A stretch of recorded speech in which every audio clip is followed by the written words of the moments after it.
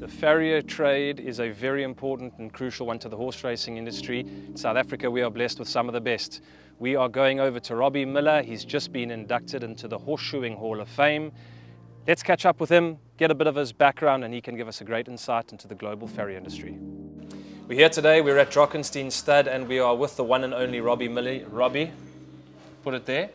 The first South African inducted into the Horseshoeing Hall of Fame. Yeah, how does it feel to be famous? No, it's amazing. I'm humbled. I mean, you know, the guys that have put me in, that have voted for me are the who's who in our industry. So to be respected and honored by my peers like that is it's incredible. Yeah, and I mean, there was a 12-13 strong list of potential inductees on this, and obviously you've won the vote. So I mean, let's touch a little bit on your career as a farrier. That's got you to this pinnacle, and obviously you're an authority, not just nationally. I mean, everyone looks to you here in South Africa for your opinion, especially on vital horses, big horses, but obviously a global authority, you know, as the induction into the Hall of Fame goes. Tell us, we've always asked all our guests, how did you get the horse racing bug? Where was the intro? You've come from a bit of a racing family, but where was the first shoe you put on? How did you learn about the farrier trade? So both my late dad and my late uncle were apprenticed here in Cape Town. My uncle went on to ride for many years. I think he rode in excess of 2,000 winners in his career. And then he went on to train horses, Arthur Miller. When I was at school, a friend of mine was actually shoeing horses for his dad. And I don't know if many people know the Newtons or have heard of the Newtons. Neville Newton used to train way back, and Mark and Craig, his sons, were shoeing the horses, and they were my friends. And at that point I saw I was starting to get a little bit big to become a jockey. So I enjoyed food, and yeah, I saw Mark and Craig shoeing horses, and I thought this is something that I could like. And subsequently I got called up to do my national service, and as it normally happens, you go where you don't want to go, or they send you where you don't want to go, and I landed up in the Air Force. Okay. And did my national service, but I wanted to shoe horses, and I signed on permanent force, and I went to Farrier, back in those days, the equestrian centre, and I did my apprenticeship there under Grant Storr. He's very well known in the dressage disciplines and that now. I think he's at Old Summerhill Stud. Yes. I think he's involved there now. So that's where it started. Fantastic. Yeah. So you come out the army, you're a young guy, you decided now you're going to be a farrier. Early years, when you really did those hard yards, hard hours. I mean, being a farrier is hard hours, no matter how successful you are. It's a labor-intensive job. I always look at you guys and I think, my goodness me, I could never work that hard. But you've now built yourself a fantastic team. We were talking about them earlier. You've got a slick machine running here for your business. Yes. We were touching on your bit of travel plans and obviously how you're going to shoe your horses for the WSB Met before you go to Horseshoe Summit. And you've got it to the point where you've got a team that you're very comfortable with leaving in charge behind. And just give us an intro onto who are the important cogs there and how you just went from a single starting farrier to building up this big business. So I started in Port Elizabeth because Arthur was training there, and it was a massive learning curve. You know, in those days, you know, whatever wasn't doing really well in any of the other centres landed up in PE pretty much. So I think you learn how to deal with issues without any guidance, and I think that's what happened is, you know, you start to figure things out. But moving along now and getting to my team, all of the farriers that are in my team are qualified. I'm very pedantic when it comes to what we do, how we shoe horses, how we deal with the horses that we work on. I think it's very important in that people spend a lot of money on horses. And I think it's only fair for us as farriers to upgrade ourselves to be able to better care for those horses. All my farriers in my team are all qualified. Both of my sons are in the team as well. And I think there are 5 or 6 of us that are getting the horses done. I'm lucky with them. They're actually quite kind to me. Every now and again they throw me a bone, like they'll let me shoe a lead pony or whatever. But yeah, no, for the most part, each guy in the team has horses that he normally shoes and looks after.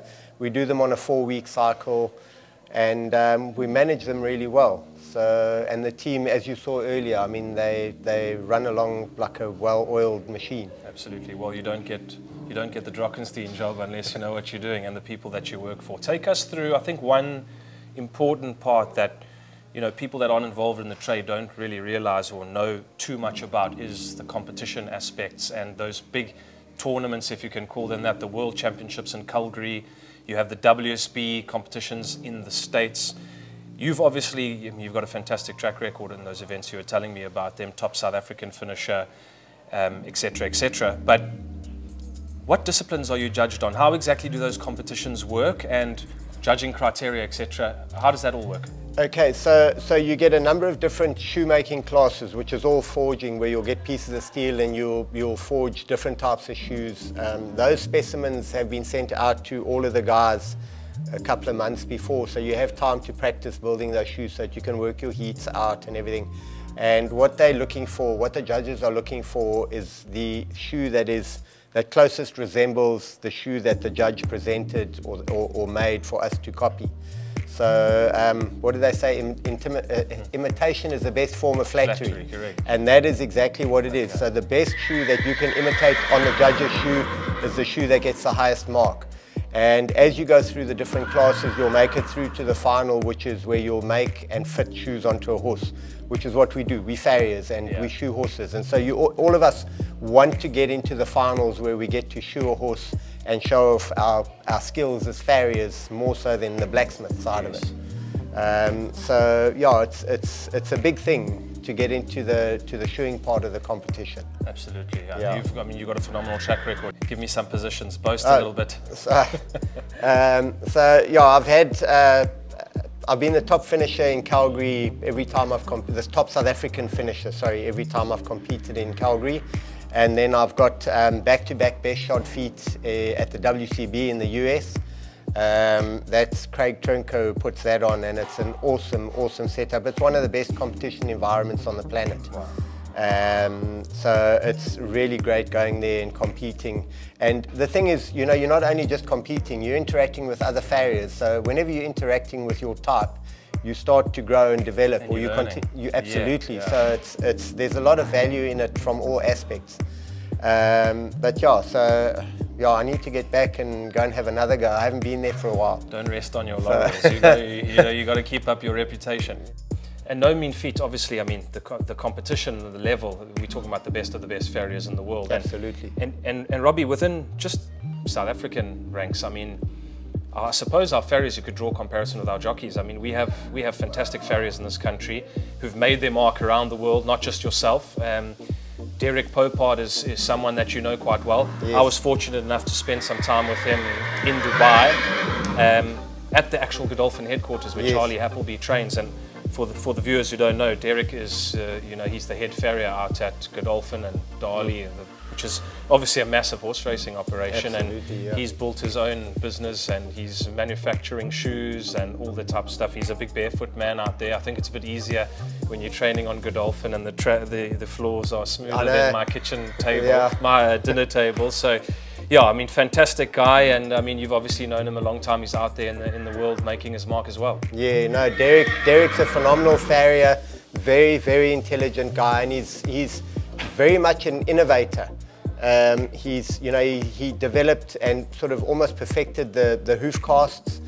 He's got the 3D pads, which are now sold and used worldwide.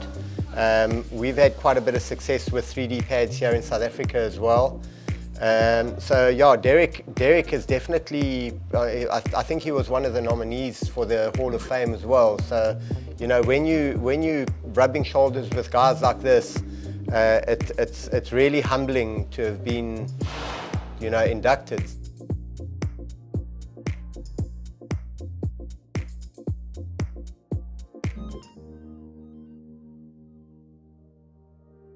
Well, we're here at Drockenstein, and obviously we were chatting to Kevin Somerville earlier. I mean, they've built this breeding operation from, now we're talking about mares, stallions, homebreds, racing champions, generations now, and a testament to that, reaching their own pinnacle, is a horse like Charles Dickens. As an owner-breeder, I mean, it doesn't get much better than that. He looks like a super horse. Absolutely. You shot him out as a foal, and your team is in charge of shoeing him now? Yeah, no, as a foal, I looked after him, you know, growing up. And we're very particular about how we look after our foals here. We've got them on a strict 4-week cycle. every 4 weeks I look at them. If I have little niggles, I've got some foals that I look at every other week, some foals that I look at every week, and we make little tweaks just to try and get the legs and everything as good as we can.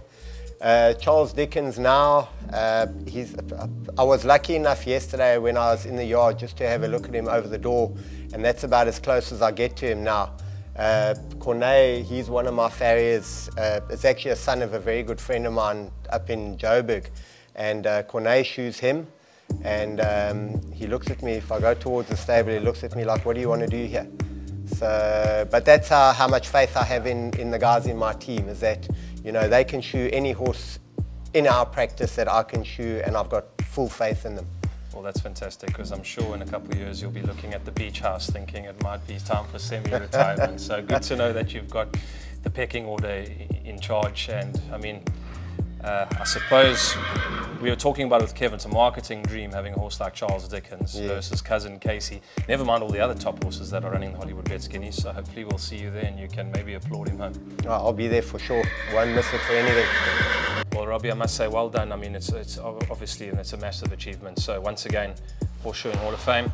Congrats. Thanks so much. A massive thank you to everything you do for the South African industry, not just Farrier-wise, horse racing. You're a big player, and you know, I think the way the industry is going at the moment, everyone's pulling together, and it's so important that everybody sees that, not just, you know, on the race course or in the breeding shed, or, you know, from the trainers' yards, right from the ground up. Farriers, jockeys, everybody, there's super levels of skill within the South African horse industry at all trade levels, and you testimony to that. And obviously you're bringing through the next generation of farriers, which is very, very important to the industry going forward. So thank you very much for that. No, you're welcome. Thanks. If I can just say, it's, you know, apart from the youngsters that we've got coming through, you know, when I lay down my apron, racing needs to have farriers following through. But just with regards to the Hall of Fame induction, it's not only me. Yeah. You know, it's all of the farriers here in South Africa that have worked to build up our association and to build up farriery in this country. And build the credibility of it up. Absolutely. Yeah, you know, it's just to get that respect and to be seen as professionals, which we are. Fantastic. Thank you very much for your time, Robbie.